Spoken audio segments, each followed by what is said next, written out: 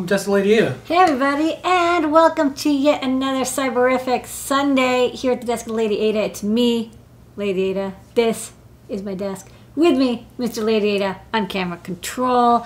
And we had a lot of stuff that we worked on this weekend, so get your questions and stuff lined up. I also showed up in Scott's live broadcast on Thursday and previewed some of this stuff. But we can jump right in. As always, thanks for supporting us by purchasing stuff from Adafruit. It's what keeps the lights on, literally. Like, that's right. We have to pay the electricity bill. Yeah. And our people in the rent and all the things that keep Adafruit going. So thank you very much. You can do that at adafruit.com. Yes. And this week, normal week of shows and everything. Only difference this week, I think, Noah and Pedro or JP, one of the two, are going to be hosting show and tell. No disruption in shows or services. We just mix it up. Yeah. So it's not the same folks hosting the show every week. Cool. And Ladyada, take it away. What's on your desk this week? Okay, well, let's start with checking out the Cyberdeck PCBs. So these PCBs just came in on Friday, which means we're ready to manufacture. So this is the Cyberdeck bonnet. So it's in a panel, as you can see here. It's panelized.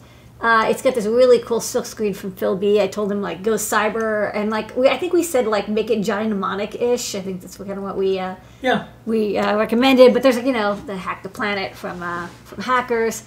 It's got 2 stemma QT ports, 2 stemma ports, because there's all the space in the middle.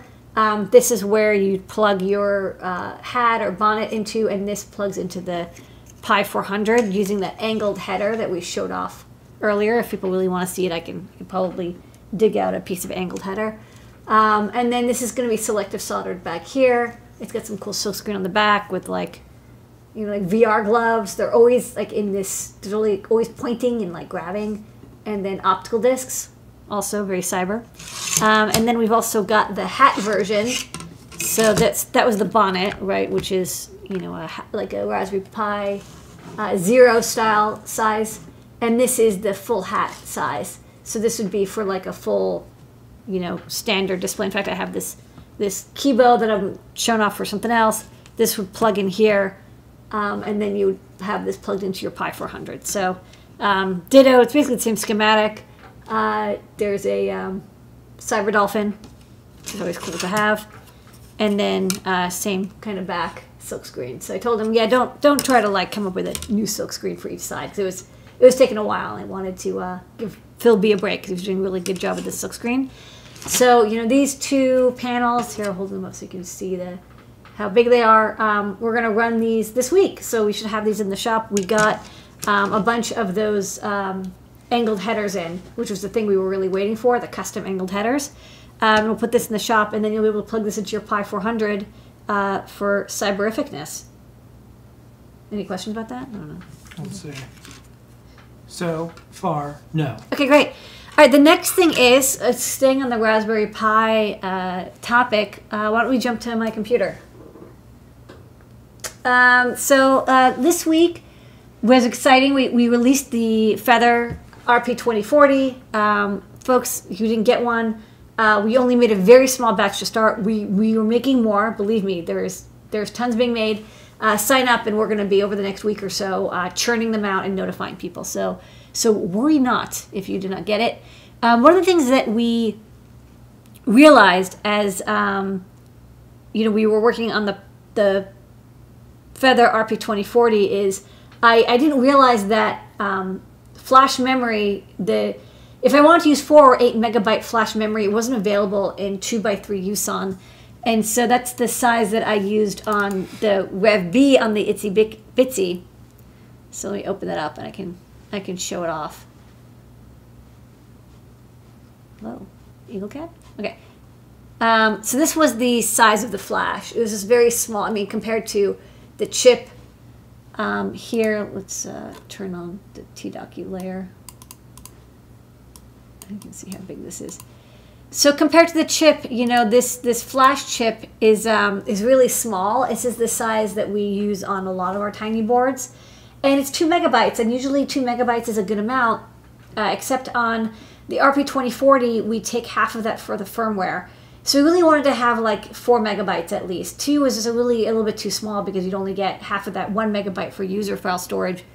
So we wanted to go with 4 megabyte or 8 megabyte, and I didn't realize it because I don't know, like, you know, whatever, I spaced, that if you want to get 4 or 8 megabyte size flash, it doesn't come in this package. I guess the die actually is larger. So knowing that, I had to redesign this. So this is a lot of 0603 parts. So it got a respin into a lot of 0402 parts. You see the parts got smaller. This chip shoved over a little bit to give more room. These two buttons kind of split apart. And then this is the new flash chip. So you can see it's a lot larger. This is a 4x4 WSON. It can be 4 megabyte, 8 megabyte. There's still 2 buttons. I added this cute little diode. The diode lets you use the boot button as a user button because, like, I'm there anyways. I had a little bit of space. So I shoved it in there. So that got redone, and also the Cutie Pie also got redone.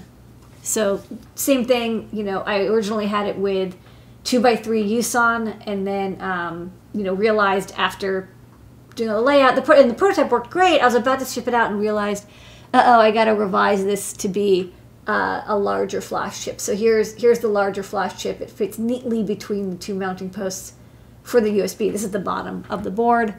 Same little diode thing, added the 2 test points. So I will be doing another prototype run with these 2 boards. But here's the good news. You're going to get 4 or 8 megabytes of flash on the Cutie Pie or ItsyBity RP2040. Hey, you know, learn something new every week. That's what I learned last week. So those 2 designs are getting done. I mean, there's eventually just going to be more and more. I mean... More and more what? RAM. Flash, yeah. Flash.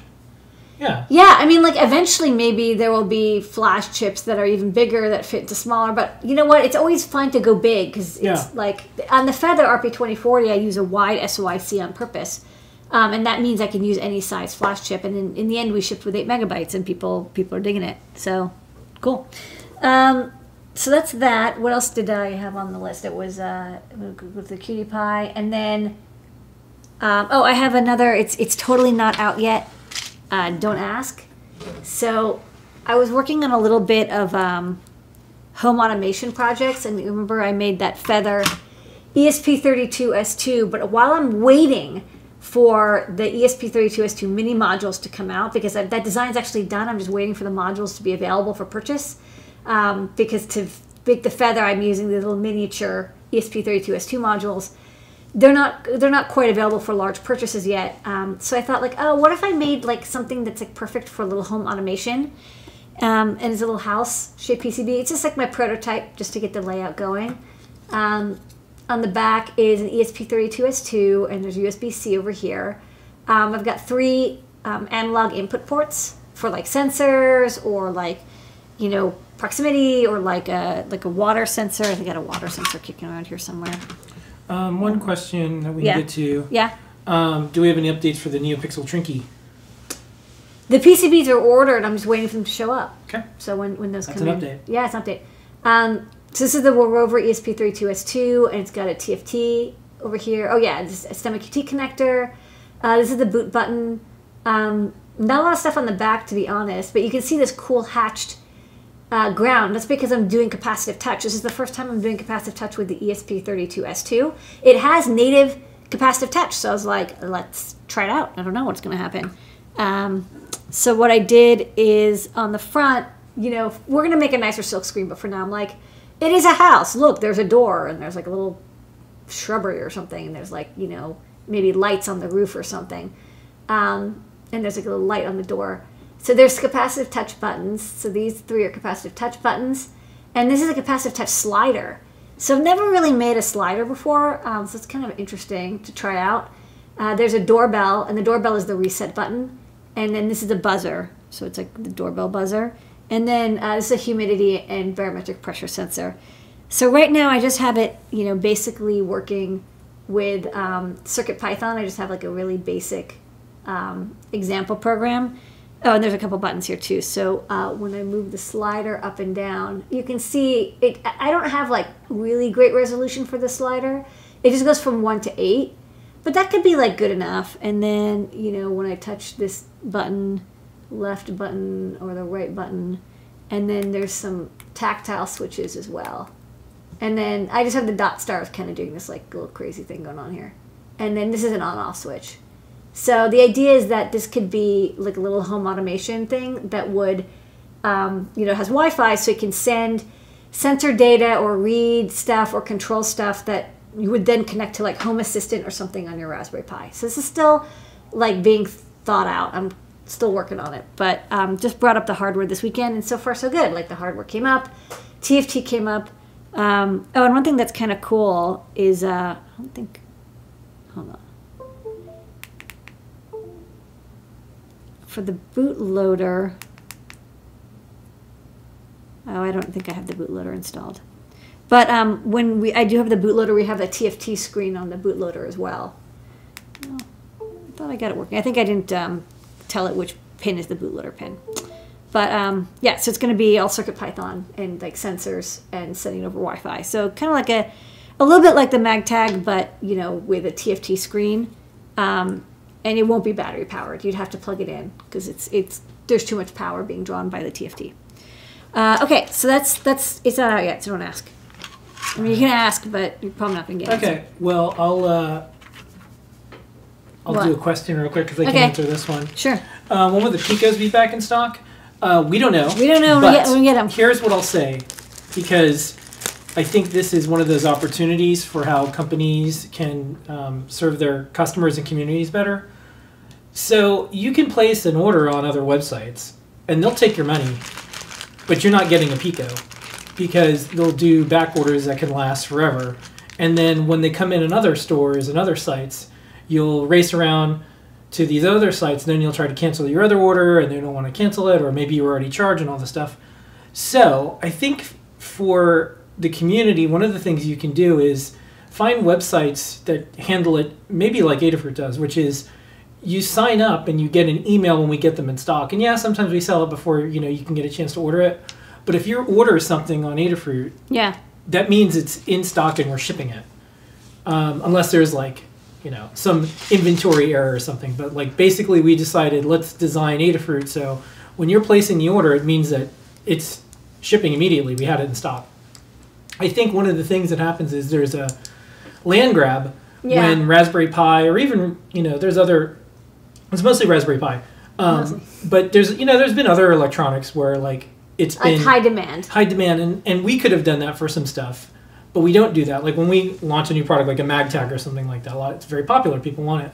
So I think one of the things you could do is support the companies that are only going to ship stuff when they have it in stock.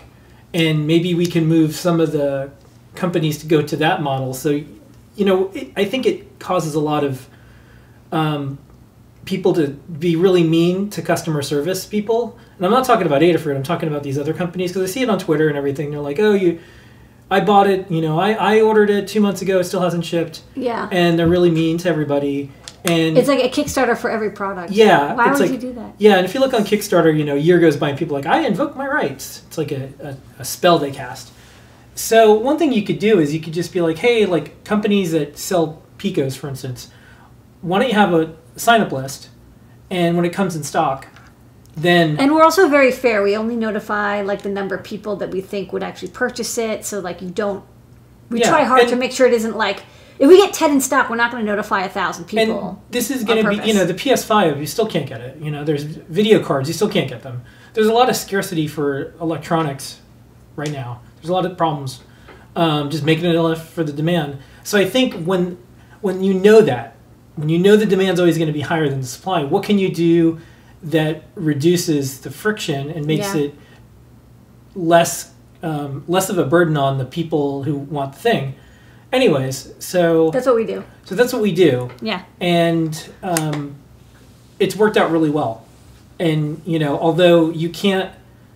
If you place an order on a site that will take back orders, you'll never know when it's going to ship, if ever. For Adafruit, when you place that order, once you get the notification email, you know for sure you're going to get it. Yes. So...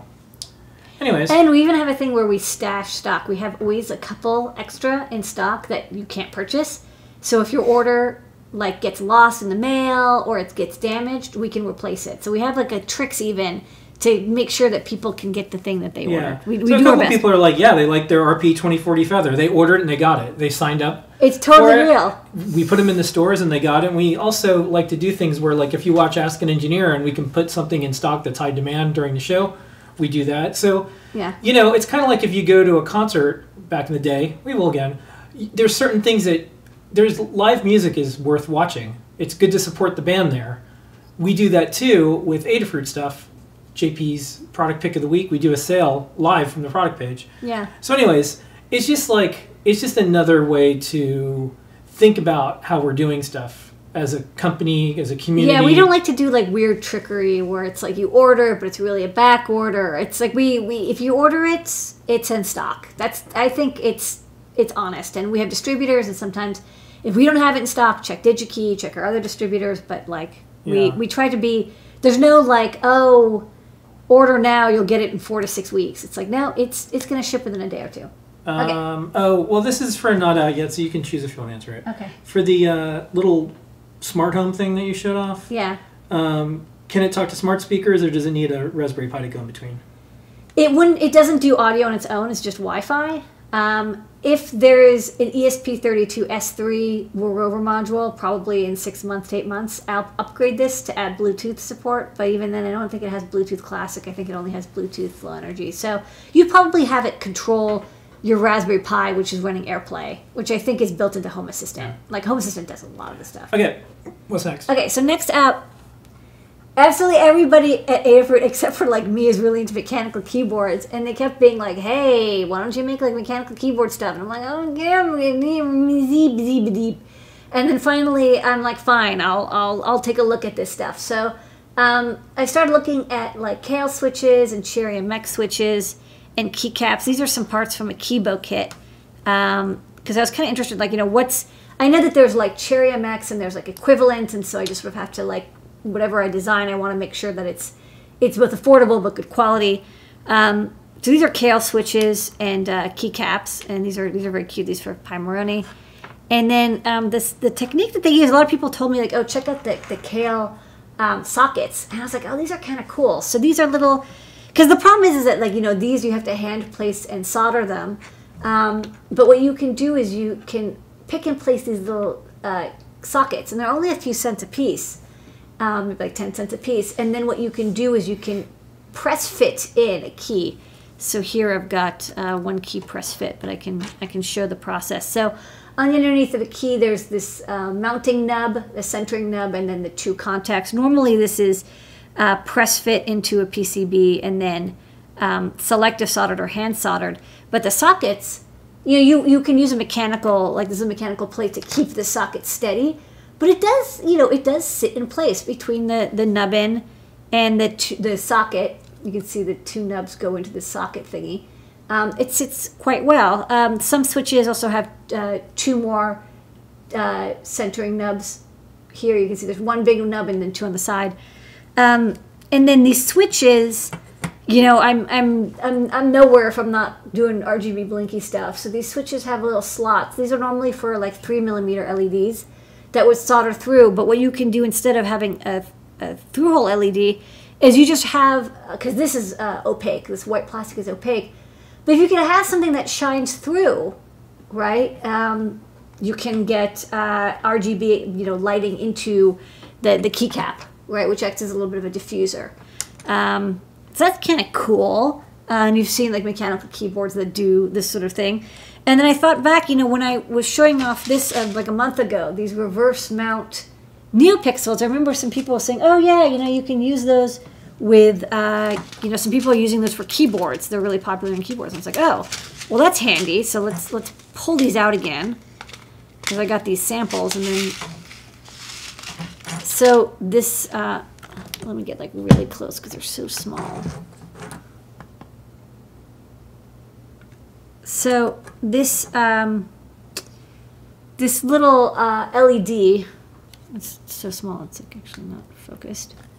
So this little LEDs, it's a NeoPixel. This is like the ground, data in, data out power. And it comes on the reel like this, actually. So you pick and place it up and down right onto the PCB. And the neat thing about these is we see here on this design, it has a dot star LED on the top, which I'd like to avoid. If possible, it's best for me to be able to have all the components on the bottom, because then the keys sit flat, the socket's on the bottom, and the LED's on the bottom, and I only have to put it through the pick and place once. Like anytime I have to put something through the pick and place twice in the oven, you know, you just took more time, there's more risk of failure, parts can fall off, parts can come askew. Single-sided is the way to go, right, if I can do it. So these could be my little secret, right, because this is like just about the right size to fit, you know, to light up through here. In fact, I just sort of dropped it in there to show it. It's like it's the right, you know, if it's centered right underneath this little slot, this NeoPixel, which is quite bright, will do a good job lighting it. I even have a, maybe I could wire up a demo real fast. Cause so a couple people have some things about keyboards. Yeah, tell me about their keyboards. Your keyboard dreams. Keyboard said cherry switches aren't considered that great. The Gatrons. Yeah, there's that kale. Is it Kales? Kales. Kales are way better. Kales are. And then someone says, "Got to try the Kale Box series with click bars." Yeah, I'm trying. I'm getting all that stuff. So this is the. Hold on. This is like very fine wire, but you can see this is, and this is like, you know, not full brightness. So these are quite bright, and this through here is going to look freaking awesome, right? Super cool. And then with the diffusion top, just like this, you know, it'll light up pretty nicely. Not the whole thing, because again, it is only like from one side, but you know, it will light up the key. So I'm liking this. So I'm going to get a reel of these LEDs, which I showed off earlier. And I was like, oh, like, it's just interesting for its, honestly, I thought that these reverse mount LEDs would be more interesting for there's some other stuff I thought they would be interesting for. Although now that I think of it, you know, maybe I should revise my Neo trellises to use these, because the 35 by 35 millimeter, 3.5 by 3.5 millimeter NeoPixel LEDs did cause a little bit of like weirdness. If it had to be perfectly centered, and if there's any variation in the elastomers, they're a little funky. Anyways, so I'm starting to, you know, put together some pieces. Yes, you know, I might not use literally Cherry MXs. These are Kales. I'll probably use Kales or Gatrons, mostly because, you know, people seem to like them, and I can get them, you know, in large quantities. That said, I thought maybe I'd just show off some of the designs that I came up with, and then we'll jump into the great search. So let's go to my computer. So the first thing I did is just like the basic breakout, right? Because I gotta figure out what's my process here. So it's a little tough to see. Maybe I'll turn off the B place a little bit. So this is the top of the switch, and this is the switch itself. You can see this is the square part of the switch. And this is that slot that is in the bottom of the key. So this is the mounting hole. This is the socket here. This tab over here, this is the socket. And that's why there's a hole here, not a contact, is because it goes through the PCB. This is the slot. So this is actually a cutout. And you can even see the 4 pads of the NeoPixel. So then maybe let's look at the back and flip this around. So this is the back of the PCB. So here you can see the socket. So this is the socket. Over here. This is the socket. This is the diode. This means the diode you put in line just so you could you can more easily put it in a matrix if you wanted to. Although I don't think people will be using this matrix. Basically, it was like for 2 cents I'll put a diode in. Why not? This is the reverse mount NeoPixel with the slot. You have to have a cutout. What size cutout? I don't know. I drew this, and we'll see how it goes, right? Prototypes are prototypes. And then I sort of made like little breakouts here. This is 0.6 inches apart, so you should be able to breadboard this. And I kind of designed it so that you have to connect power and ground, but then the output of one NeoPixel can go to the other one, so you can change them together. So this would be for like breadboarding, like a couple keys just on like a solderless breadboard or a perf board or something. Like a one key breakout.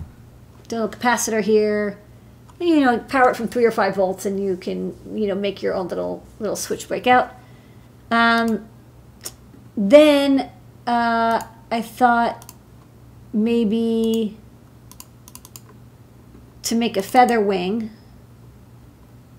because that's always good for prototyping. So what did I call these? NeoKey. I'm still thinking of a name, but I kind of came up with NeoKey just so I can have a file. So far, no objections to NeoKey. Okay. Look, I don't know. We're gonna talk about it. We had ideas. So this is a 2-key feather wing. 3 keys doesn't fit, and I wanted it to be within the feather wing shape. So you can see 1 key here, 1 key here. They're 0.75 inches apart. Same KL socket over here, KL socket over here. NeoPixel, key A, key B.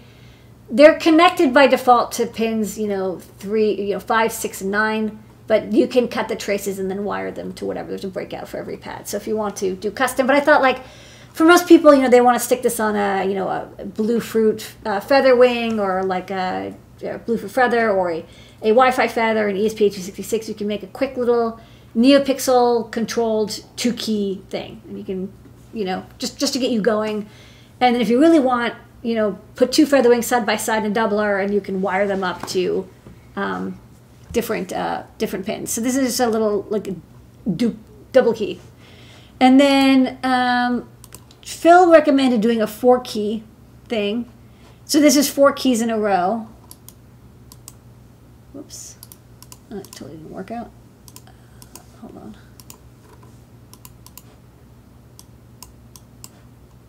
So this is 4 keys, and this is a Stemma QT breakout. So what I'm going to do is have a seesaw chip, a little SAM-D10, that'll take I2C commands, read them, convert them to NeoPixel and keypad reads. So like you'll be able to read the 4 keys and write the 4 NeoPixels over I2C.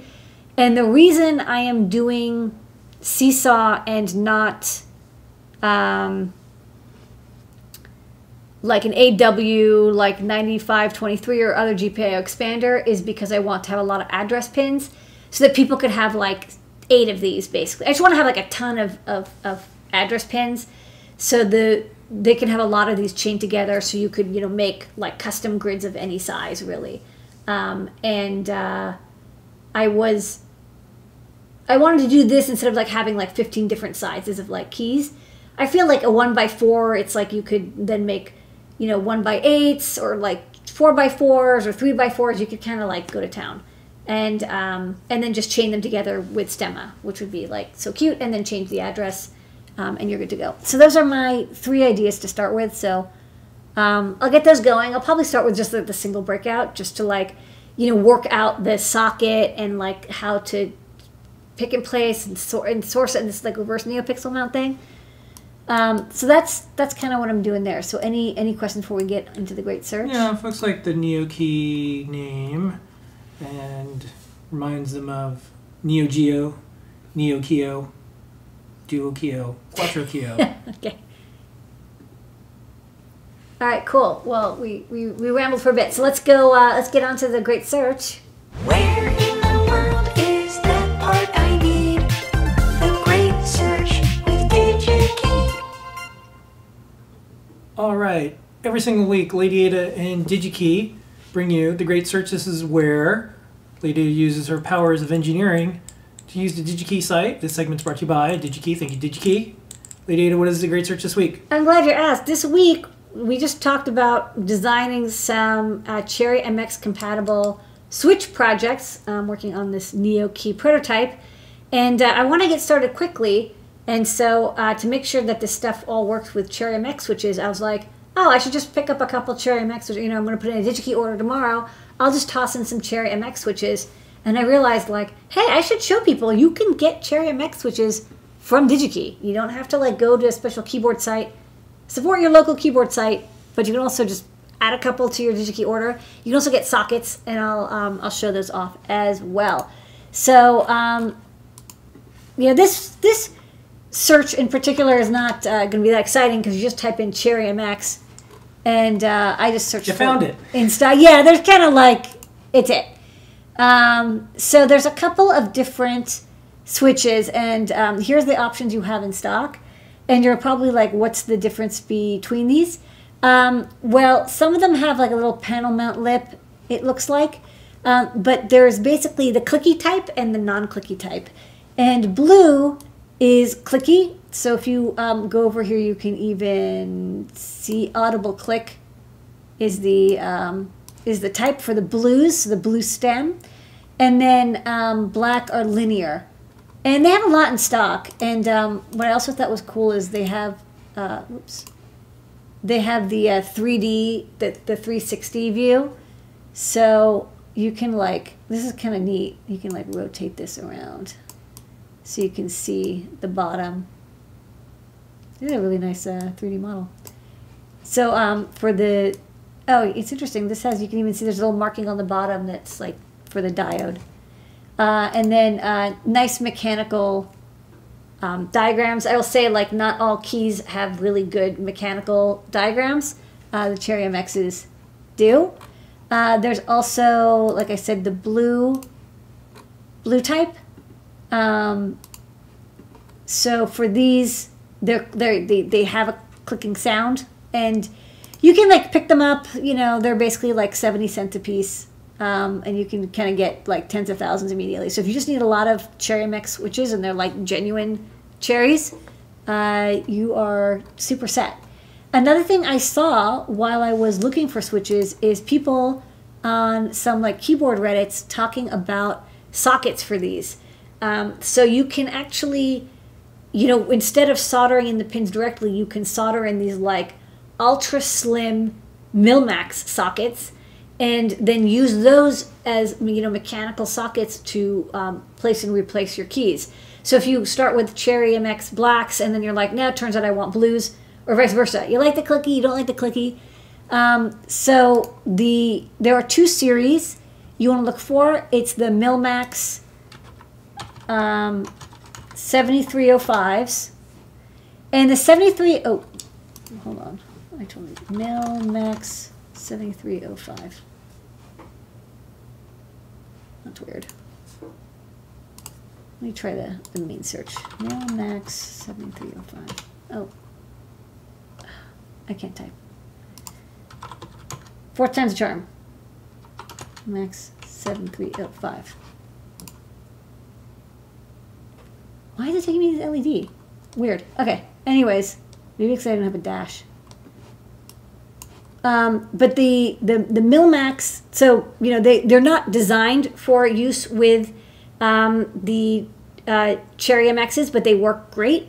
So these, the 7305 series are the gold plate ones. They're going to be a little bit more expensive. And then there's the 0305s, and those are the tin plate. Some people really want the gold plate. You know, I get it. Let me try.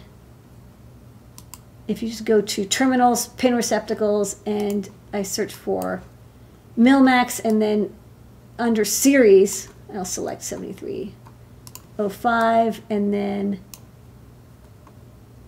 03, oh my goodness, there are so many pins. 0305. They're really similar, but yeah, one's gold and one's tin. You'll pay more for the gold. And then you can get different contact finish thickness. I don't think you really need more than 10 micro inches. But oh, let me see what's available. So in stock, you can get the 7305. Let me see, this one. Oh, they're actually both gold finish. Oh, one is, oh, they're different lengths. So there's ones that are a little bit longer. But this is the one that I pretty much saw everyone linking to. So if you're going to pick up the Cherry MX switches and you want to hot swap them, pick up also the 7305-0-1515 472710, or the Digi-Key partner, which is much shorter. It's the ED1039ND from Milmax. You'll need 2 of these per switch, but the good news is you don't have to change the footprint that much. I think you just want to make the hole, like the hole is just a little bit larger. But this looks like, let's look at the data sheet.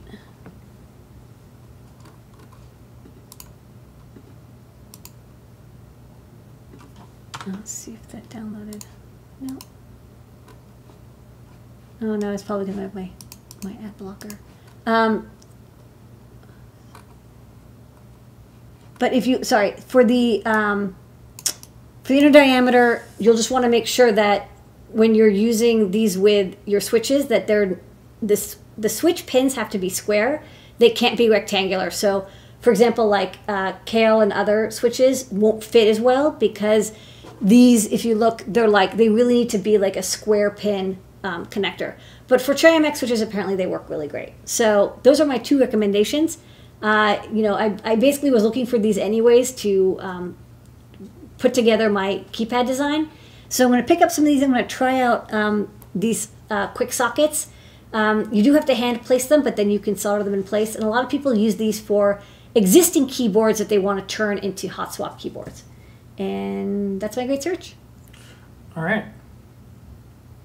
Where in the world is that part I need? The great search with Digi-Key. All right, some follow-ups. Okay. Maybe this can be for your future one. How does one find a 2mm to 2.54mm header converter? Be for a future one, or you can use... well, we have these cables that you can use. There's no real converter. Okay. But you can, I think we have these 2mm socket cable. I don't remember what it was called. Yeah, these. I use these. I mean, like, okay. They're okay. Did that search also cover Cherry compatible? I don't think the Digi-Key stock's Cherry compatible. I couldn't find any, but they definitely had like genuine Cherry MXs because people have been using them before mechanical keyboards. People have been using them for all sorts of like interfaces. Okay. I don't know why this data sheet did not download. Very weird. I'm clicking it. It won't download for me. All right. Well, calling it here.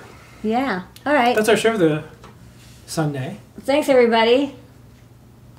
It's going to be a clicky time, so stay tuned, and you'll see as I design these fun keyboard accessories, and send over your favorite keyboard projects. Yeah. We'll have stuff for feathers, for Pikas, for RP2040s, you name it, we'll have it. Stay tuned.